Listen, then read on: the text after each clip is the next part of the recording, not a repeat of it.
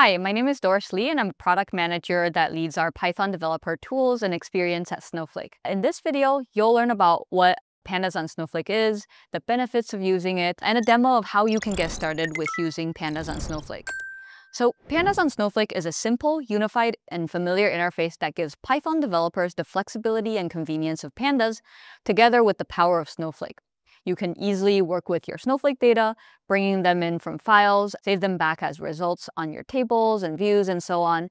You can also develop robust Pandas pipeline at all scales, from prototype to production. Using Pandas on Snowflake, you can also unlock Snowflake's powerful analytics function using your familiar flexible Pandas API. And we'll take a look at what each of these components entails in our demo video. Awesome, so let's take a look at a demo of how this all works together. So here I have my Snowflake notebook opened. You can see here I have my notebook interface. This is an interface for you to run both Python and SQL queries all inside the Snowflake UI. And see that on my packages pane, I was able to add the modem package as part of one of the packages in the dropdown. And then Snowflake notebooks also come built in with Snowpark Python. So we have all of those packages added in, and then we can now import them. So as part of the Snowflake notebook, we make it super easy for you to add in packages that's pre-built into the libraries. And with these two lines of import, you're now ready to start using Pandas on Snowflake. And so within the Snowflake notebook environment, we also make it really easy for you to connect to Snowflake. All you have to do is run these two lines of code to get your active session. You don't need to put in any username or credential because you're already logged into your Snowsite environment. You can get your active session.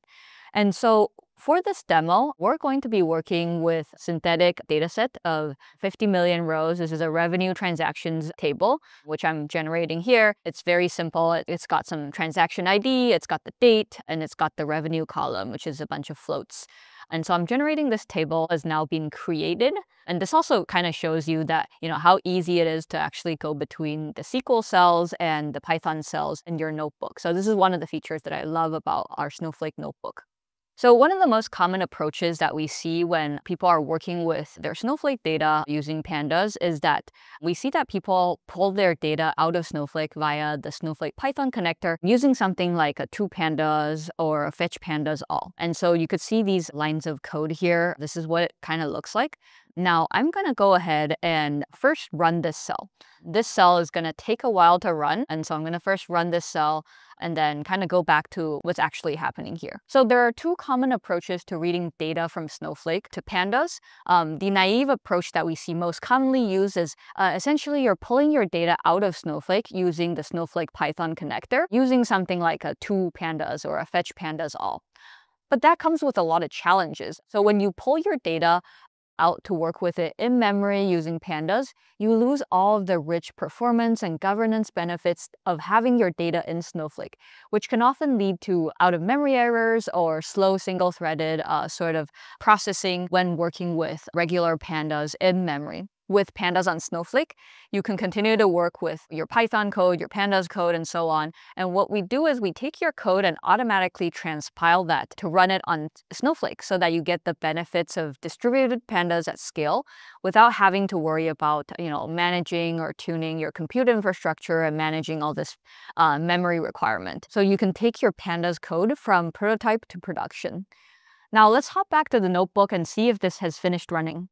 Awesome. So we saw that this is now finished running. What it's actually done is it's taken this table and pulled all of the data into memory. That took around 66 seconds, almost a minute, just to be able to pull that data into memory. And so with Pandas on Snowflake, this is a much more efficient process. With Pandas on Snowflake, all you have to do is use the pd.readSnowflake command, which essentially reads your table into data frame, a df variable, that you can start working with it using Pandas on Snowflake. So we're going to run this, and bam, it just finished. It took less than a second. It's 0.4 second compared to what we saw earlier, which was 66 seconds. Because with the pd.readSnowflake approach, we're not actually reading all the data into memory. This is kind of a reference to your table that you can start working with it right away.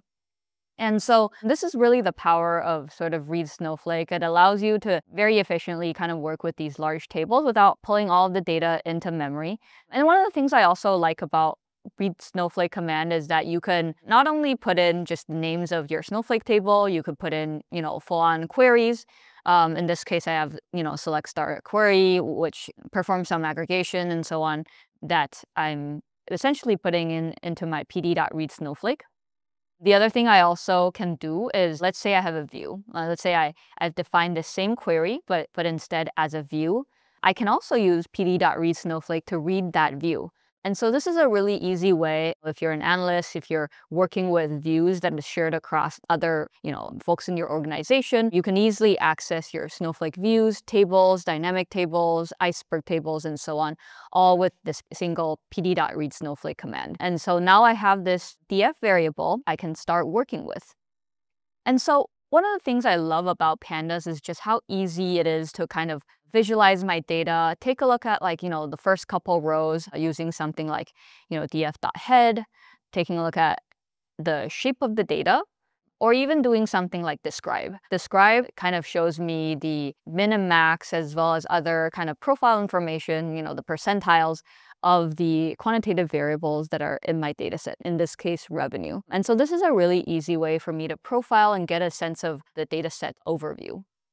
The bread and butter of pandas is really around the data transformation, data cleaning, and so on. So I have this date column that I can do p.toDateTime on in order to get the dates. I can also do things like filtering. So for example, I can filter to get the data from the last 7 days based on the max date being the latest date. And so here I've been able to filter the data frame down to data that's in the last 7 days. And that resulted in a data frame called filtered df. Now I can print that out to get a sense of the length of the data frame before and after the filtering command. What that will do is that will run the filtering command, and you can see that initially we had 50 million rows, and now we're down to around 39,000 rows. And so, as you could see, everything that I'm doing here looks and feels like pandas. Here we have the filtering command that looks like pandas. We have the max, I have the length, toDateTime, all of these operations looks and feels like pandas. But the best part about using pandas on Snowflake is that it automatically translates whatever you're writing in pandas into a SQL that is executed directly on the Snowflake engine, which is how we're able to get to this faster performance when working with a large data set. So for example, the 50 million row data set that we're working with. And to actually show you this in action, I'm actually going to go on to our left-hand side here and take a look at our query history. So I just opened up my query history in a different tab. And you could see here that these are all the SQL queries that are being generated based on the pandas operation that I just performed using Snowpark Pandas. These essentially correspond to things like the max, the filtering, and so forth that you saw with pandas.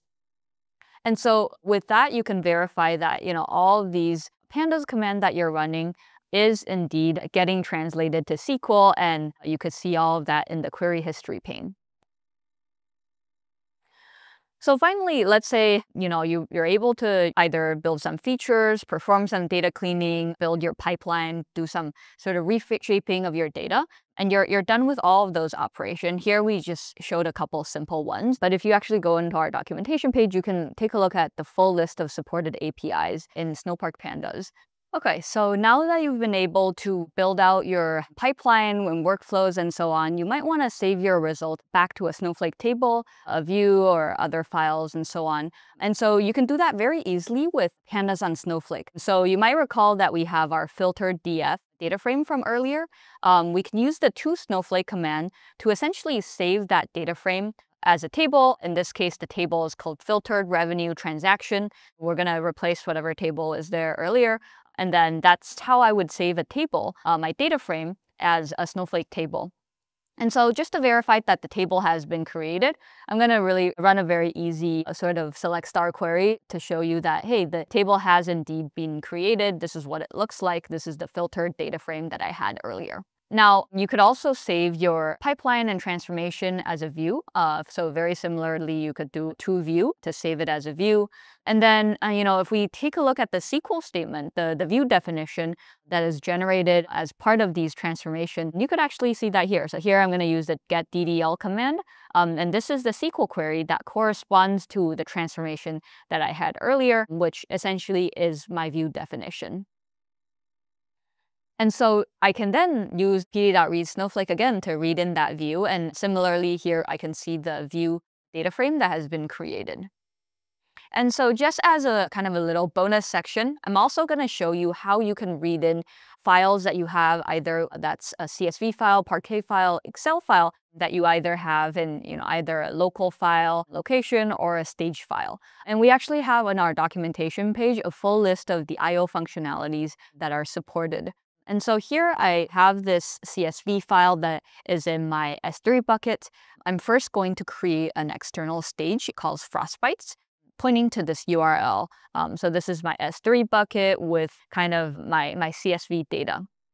And then once I've been able to create this stage file, I can use this @ syntax to essentially refer to that stage location. And then in the analytics folder, I have this CSV file called menu item aggregate _ view.csv. And so just like I'm familiar with in terms of pandas I/O functionality, I can use the pd.read CSV command to essentially read in the CSV file that exists in my S3 location to my menu data frame, and essentially print out the menu df to take a look at what's in this data set. So I could see all the names of different food trucks, menu items, and so on.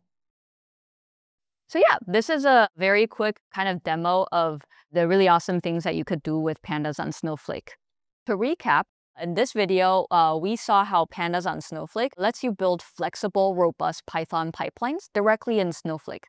We saw a demo of how easy it was to get started with pandas on Snowflake. With minimal code changes, you can take your existing pandas workflow and scale them up to larger data sets to run directly in the Snowflake engine. Pandas on Snowflake brings in the flexibility and familiarity of the pandas API to the power and scale of Snowflake, so that it provides a simple, unified interface for Python developers to work efficiently with large datasets, all without moving your data out of Snowflake. Want to learn more about pandas on Snowflake? Check out some of the links below to try out this demo on your own and learn more.